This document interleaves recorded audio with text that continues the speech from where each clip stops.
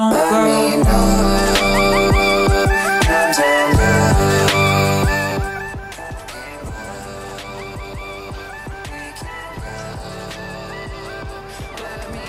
see what you see, I see what you've been covering, I see what everybody's seen, and asking myself, what the hell is going on?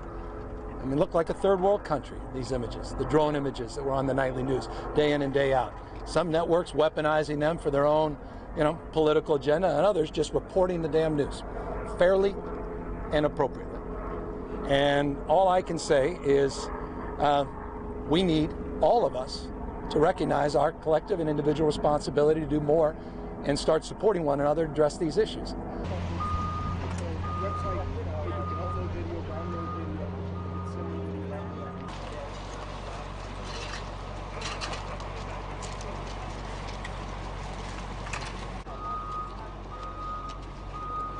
And just mark my words, this is not one-off.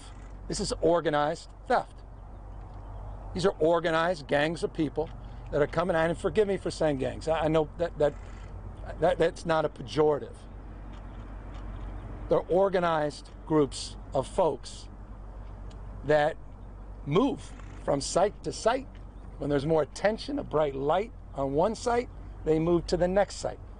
A lot of these folks are arrested as if they're individuals that are not connected to the whole. And we need to change that.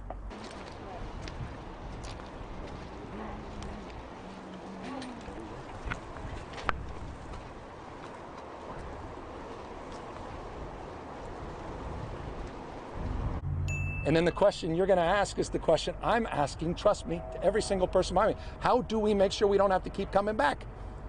How do we secure this site? How do we do a better job at making sure that this doesn't have to continue to happen?